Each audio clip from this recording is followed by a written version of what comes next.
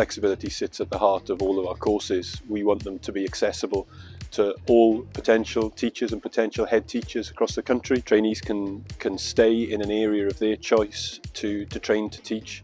And certainly if they have some preferred schools to train in, they can also do that if the school meets our criteria. And the online study means that trainees can study at their own pace and often at their own time as well. What we're trying to do is offer a cradle to grave offer with professional development, all the way from the start of a career through to headship and even beyond in education. So there's a training programme to meet most teachers' needs.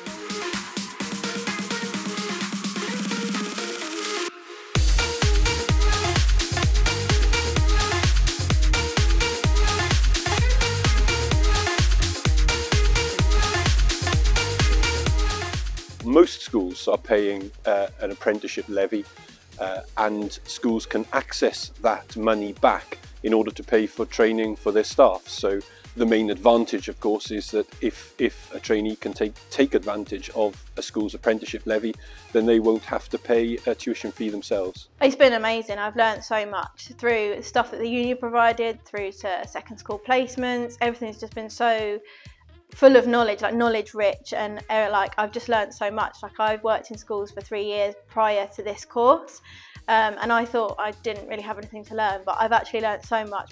It was really important to me that I could work remotely.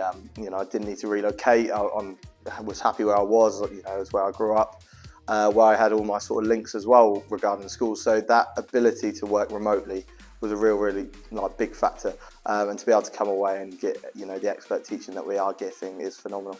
And it's coming for people and experts within their field, so it's really nice to be able to use up-to-date research, up-to-date teaching styles and methods as well.